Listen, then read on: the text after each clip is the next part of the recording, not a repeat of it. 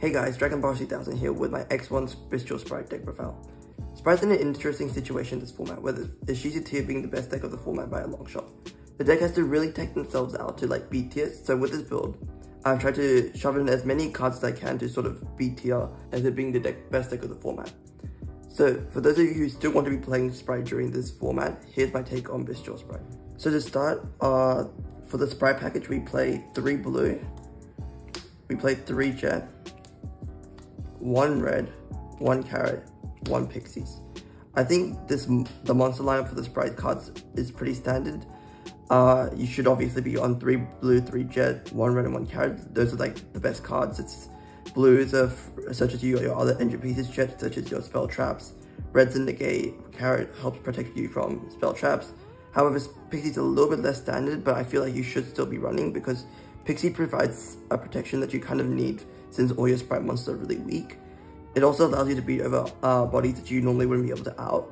So I feel like having just at least 1 Pixie in the main is necessary. At worst case scenario, it's a level 2 body that you can special summon to go into a gigantic or to go into a sprint. So I feel like the monster lineup for the Sprite cards is pretty standard. Next we have the spell traps. So I'm playing 3 starter, 1 smashes, and 1 double cross.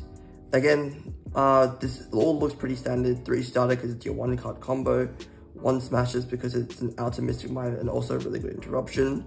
And then 1 double cross, again, it's not as standard as I've seen a lot of lists not playing it, but I feel like having 1 double cross in the main is really useful since it makes starter a 1 card triple toad, which is, I feel, extremely strong, especially because you would have 4 other cards in hand to use.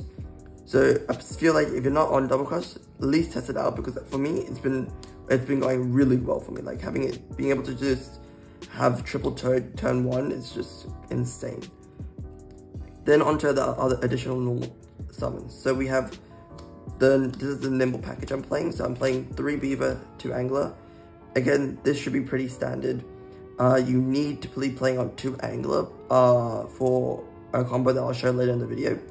And beaver is just crazy, right? It's your 1 card, so it gives you 2 bodies and actually gets you 4 bodies in the end, which is really nice because Brine is a really good card.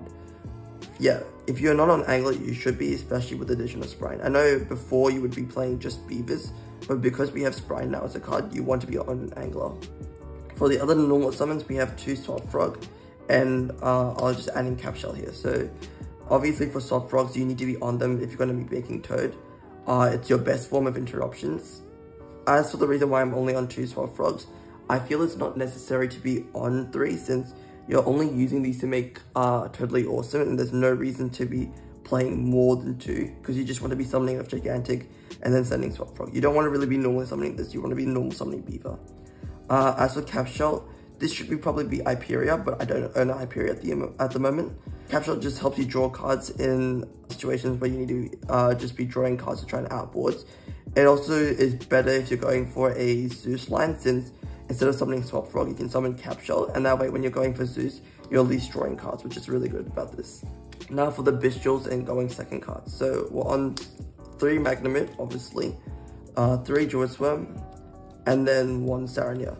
I think this package is really standard, right? Magnamut stops a tier name, like all of these stop a tier name. They can banish, they can target to banish and then summon themselves. And then what's great about Magnamut is that it will set you another one in the end phase. Druid Swarm is also really good because its effect is that when it's sent to the graveyard, you can target a special summon monster and send it to the graveyard, which comes up a lot because what you can do is actually chain block using Druid Swarm, because if you have Druid Swarm and normal summon any level 2, you can link these 2 off into Sprint and do chain link 1 Sprint, chain link 2 Druid Swarm, which is a nice interaction that actually came up today. They're also really big bodies and they help you deal damage and out bodies, which is a problem Sprite typically has, but these sort of help alleviate that problem. I'm only on 1 Sarania because I feel like it's the worst Bystial name at the moment. I don't run any copies of Lebellion or Branded Beast because it's too expensive, and I also feel like it's not worth running in this like sort of build of Sprite Bystials. For additional going second cards, I'm playing 3 copies of DD Crow. I mean, this is self-explanatory, right? Just if you want to be stopping tier names, you can also stop Ashizu cards. I feel like playing 3 DD Crow is pretty self-explanatory. You can also make an argument for playing Ghost Belt, but I like being able to activate multiple DD Crows per turn, which is why I prefer playing DD Crow. The only disadvantage is that this is a dark, so it makes your opponent's bestial cards go live, which is kind of a problem sometimes, which happened today actually. We're also playing 3 copies of Imperm. I mean, you just want to be stopping, like this stops kick colors, and also on your turn can trade with 1 interruption, which is why I like it. You're mainly using this to stop kick colors since it's the best way to deal with it. It plays around talents and other cards like that, so I like Imperm for that reason. I also feel like you just need to be able to have a monster negate in your deck somewhere, which is why I like this card a lot. Then for the last couple of spell cards that I'm playing 3 talents, 1 Called by the Grave, and 1 Change of the Heart. So why I like talents so much in this list is that your opponent activates any monster effect, like Halfness for example. They start, and like say they hit a TNA. They can then, they make killers, they search their trap, or they search another thing, and they try to interrupt you. What you can do afterwards, provided you haven't extended this, you can either Change of Heart or Tag the Lens, steal their monster, and link it off. That way you can out the body without actually having to go out, like play awkwardly to do it. And then you can also use as the body to extend to your further plays, which helps a lot. Called by the Grave, obviously self-explanatory. One off that just stops your opponent from playing. It's again another DD Crow during your turn. Moving on to the extra deck, I play 2 Elf, best Link 2 in the game by far. 1 Sprite, you need this to combo. 1 Dark, because stealing your opponent's Magnum is really funny. 1 IP, you need to play this for Avermax. 1 Unicorn. I wanted to, this should have been Cerebus actually, but I couldn't find one before the tournament started, but so I played Unicorn instead. 1 Axis Code. Sometimes you need to deal lots of damage and you have a lot of loose bodies, so this is really good to go into. And then Crusadia Avermax. So you want to use IP and Avermax to make a really hard body for Tier to out. Like this, Tier can actually not out this using Engine, which is really good about this. Moving on, we have 2 Gigantic. Best rank 2 in the game. Gets you any level 2 from your deck, which is crazy. It's our main form of interruption and part of our end board. All Sweeper, this guy is really good. It outs bodies, and it's a really good monster to go into Zeus for, since it helps out bodies and then attacks. 1 Downed, 1 Zeus. Zeus's end Downed, I feel it's kind of necessary since you want to be able to out the whole board sometimes, and when you're under D-Shifter, using Zeus isn't actually a problem when you're versing Tier. Then for the last card on the extra deck, I'm playing 1 Wallow. This card is extremely good. For those of you who don't know what it does, it requires 2 level 6 monsters. All monsters you control gain 100 attack and defense for each card in your opponent's graveyard. And then you can target 1 card in your opponent's graveyard and detach materials according to which effects you want to do. So if you detach 1 material, you can return it to the deck so it stops a Tier name. Or if you return 2, you can set that card to your side of the field. So essentially this is like an additional way to stop Tier name from resolving, which is really good. And you can just use this by getting any 2 level 6s, which is why all the Bystial cards are. This is also why Talents and Change of Heart and Dark is really good, because you can steal your opponent's Bystial monsters, then use them to exceed into this, giving you more interruption. Moving on to the side deck, all of it's pretty self-explanatory. We play 1 Scythe and 3 Sanctum, just guarantees the win. We play 3 Lightning Storm for back row decks and for Flunder, since they have to summon all their monsters in attack position, so you can just wipe the entire field. We then play 1 Dragon's Propeller, 1 Mud Dragon, and then 3 Supali. So this is probably the most like unique thing in my side deck. I really don't like versing Tier, and I find Super Poly just outs the entire board without thinking too much.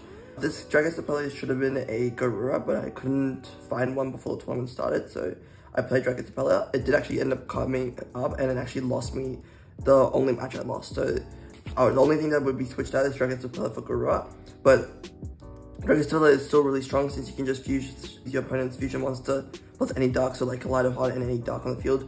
Use them for Dragon's Propeller. If they trigger their Tier name and graveyard, you can use Dragon's Propeller to negate something, which is just why it's decent. Mud Dragon is also really good since it protects your Sprite monsters from targeting protection. So you can summon Mud Dragon, call Dark, and then any Sprite stuff you summon from now on will be guaranteed to resolve since they can't target it. So they only have to use Ash, and in that case, if they're playing Ash, you should have won because that deck is bad. Then moving on, we play one red resonator for time, since time rules suck and you need to have a win con in time, and you're summoning this gigantic to gain 16 or 3200 life points.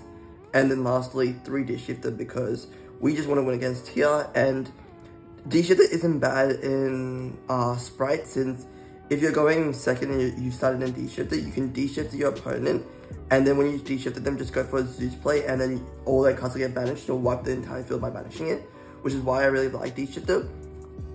It's not even, like, even if you top deck D-Shifter, it isn't bad, as long as it didn't mill any Yoshizus, because then you can just D-Shift on your turn, go for a Zeus play, banish the entire field, and then have Zeus on their turn under D-Shifted, meaning that if they do try to continue playing, you'll be able to wipe the board again, which is why D-Shift is really nice. Apart from that, that's pretty much it for the side deck.